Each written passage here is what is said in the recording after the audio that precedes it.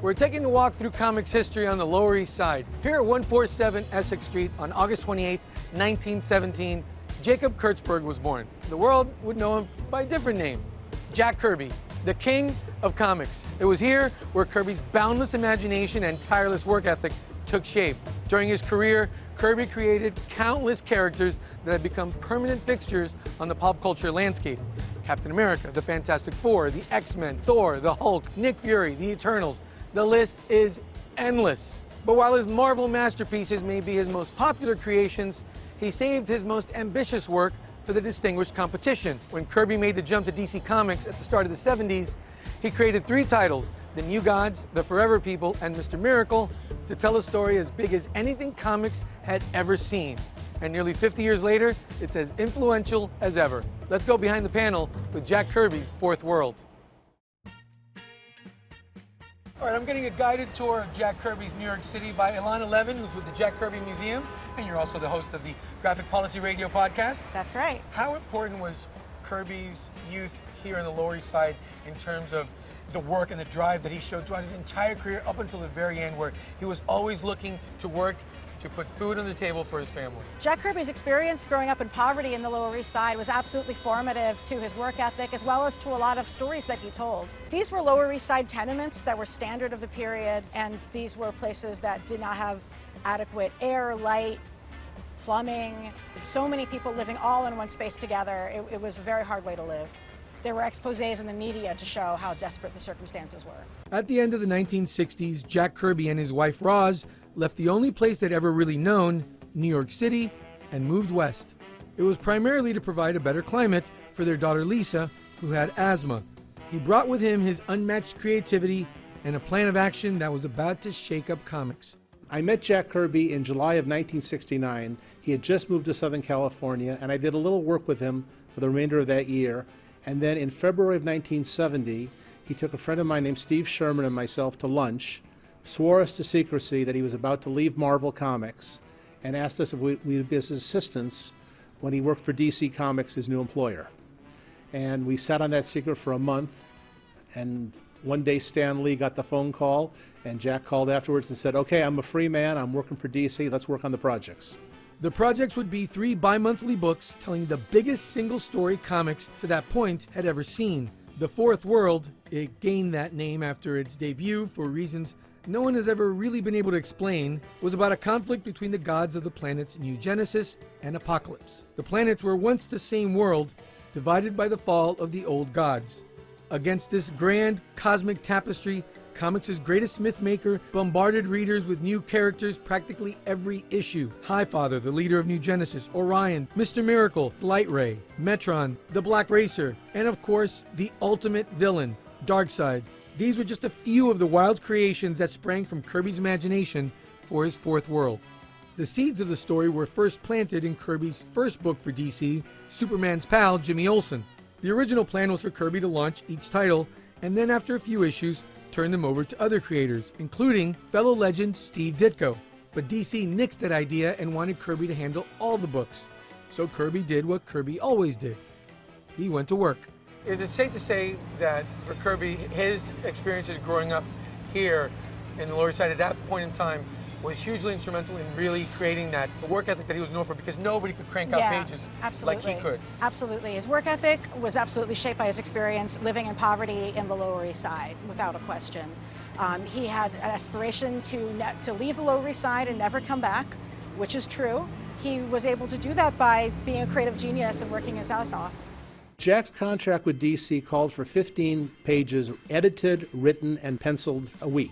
He could do more than that and be paid for more, but his base salary was based on the assumption he would turn in 15 pages a week, which is astronomical by any means. I mean, there are people in the business who struggle to get 5 done a week.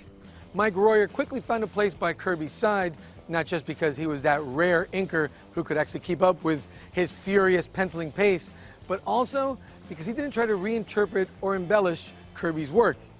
He just inked it and got out of the way. Well, I never wanted to, quote, fix, unquote, or change what Jack did. I wanted to finish it, like I said, in my mind, that I thought he would have done it if he'd had the time. And to warm up on each page, well, it was only the first page of 3 a day, I would do backgrounds. And it was just a way of showing that my line weights for characters and things in the foreground were bolder, so it had a kind of a flat but multiplane look to it. Well, it was difficult for a lot of people to ink Jack's work because they didn't draw as well as Jack, and they often didn't understand his drawing as well as they could. But Jack worked in very bold strokes, and he had a lot of energy in his work. And one of the problems he faced was that a lot of his inkers, though they might be skilled artists in some way, or very good for other pencilers' work, weren't accustomed to being as bold and thick with their lines and as direct with them. And they lost a lot of the energy in it, and they lost a lot of the expression in the faces. I was the only guy that ever kept up with Jack. And that's why I don't remember the nuts and bolts of doing it, because I had to ink 3 pages a day. I would letter a 20 or 22-page book in 2 days. That's bordering, circling balloons, and at least 3 pages with display lettering. And to this day, I'm still kind of proud of that. At conventions, people, if I have any celebrity, it's because I worked with Jack over a 10-year period. I followed it with 21 and a half years as a Disney character artist, but the fame at these conventions is the connection with Jack. The best work I ever did at Disney was because in my head, Jack is looking over my shoulder saying, "Do it your way, Mike, and tell a story."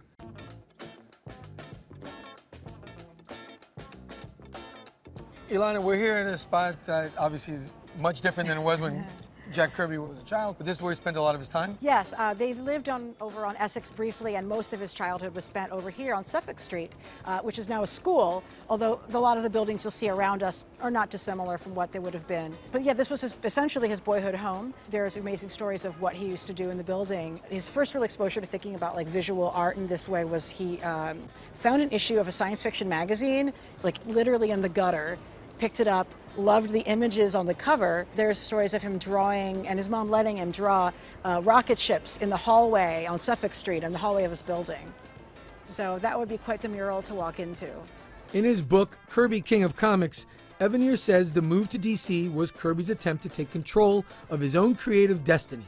He had big, ambitious ideas, and not just regarding the story. Now that he was at DC, Jack wanted to do a lot of different things. The Fourth World was only one of them. He wanted to do new kinds of comics in new sizes and new shapes. The industry was in a lot of trouble at that time. A lot of people were predicting it wouldn't continue very long. And he didn't want to do conventional size comics. He wanted to do bigger comics and fancier comics on better paper. DC wasn't interested in investing at that point, so they started some regular sized comic books, and that's where he basically invented the Fourth World. When Kirby left Marvel for DC, he insisted on creative control. He also would no longer draw and plot a story for another writer to dialogue. That was what had helped spark the rift at Marvel with Stan Lee, and Kirby was tired of seeing others get credit for his creations. The Fourth World was pure, unfiltered Kirby magic. When he was working with other writers, they often distorted the meanings of things or changed the intent of scenes, and it's not as evident. But once he was free to be his own editor and his own writer on his books, he let that flourish. He let all the feelings he had flourish about the world and people in it, and he wrote about himself, and he wrote about his relationships. Well, Jack was living in an environment where youth gangs were really predominant, and in Fantastic Four, Ben Grimm, who is identified as being one of the most Jack Kirby characters at heart, and he was pretty clearly named after his father. Ben Grimm is always contending with the Yancey Street Boys, who are a gang of miscreants who we never see on in the actual comics. You just sort of see and hear about them tormenting the Thing. Yancey Street, Delancey Street, the name is absolutely from that. And he drew. And this was the neighborhood where he was running with the gangs? This was, and Jack actually would get in fistfights with the other gang members, the other youth who were involved in gangs when he was young. He did a comic about that called Street Code later in his life. It was the dominant way of life for folks in the neighborhood who were his age. You didn't have really good adult supervision. He says that his experience in the fistfights when he was a kid influenced how he actually blocked and staged fight choreography in his work. He said that in one fight he felt like time was slowing down around him and he could see everything. And I think that there's a physicality and a believability, and I think some of his physical fist fights that he drew of his characters that you get because he actually had lived that experience as a boy. I could probably translate that to his artwork, which was always known for its power and its impact. There was always an energy to a Kirby page that nobody else could replicate. Yeah, and the foreshortening of having a fist coming at your face is definitely a foreshortening that you would not forget. Evanier says Kirby saw a bit of himself in two of the key figures in his Fourth World story. The main two characters he identified with were Mr. Miracle and Orion from the New Gods. Orion represented to Jack the fact that sometimes in this world, to put food on your table or your children's tables, you have to do some ugly things.